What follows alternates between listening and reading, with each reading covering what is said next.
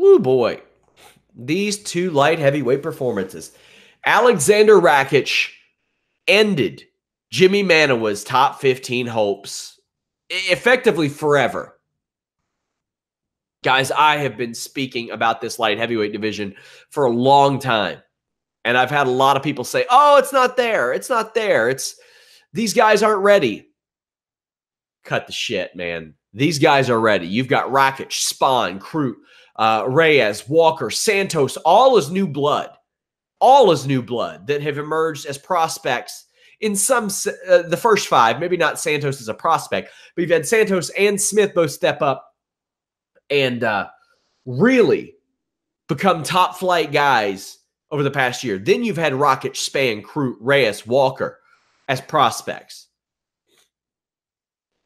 You got Ozdemir and Glover's former title challengers, Anderson, Blachowicz, Latifi in there as well. This is a good, fun division now. Jimi Manuwa is not going to be a part of that division in that level anymore. Jimi Manuwa has now not won a fight since March 2017.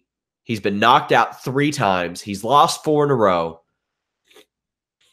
You could at least say every single fight that Jimi Manuwa has had has been an exciting one, except for maybe one. I guess you could argue the Blachowicz fight wasn't, but I'm talking like 10, 11 fights, and they've all been good. They're exciting. They just ended in being unconscious.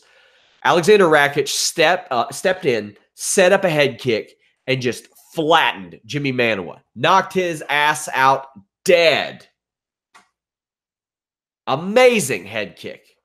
And Alexander Rakic is a name that you look at and you're like, all right, he's ready. He's ready to compete with top 10 guys. He is. He's there. There's no more time to wait. That was an amazing performance. Like, how do you look at that and not think that he belongs in the top 15, top probably 11 or 12? I would probably have him go up against Glover Teixeira next. Really see if he can compete there. Now, Glover Teixeira, Latifi, Anderson, Ozdemir, they're a bit of the old guard that are kind of there. Cormier, he's going to be out of those rankings soon. He ain't going back to light heavyweight. Gustafson's about to be pulled from those rankings. So I look at Rakic and I'm probably like, man, he's a fringe top 10 guy. He should probably be ranked at about number 11, 10, 11.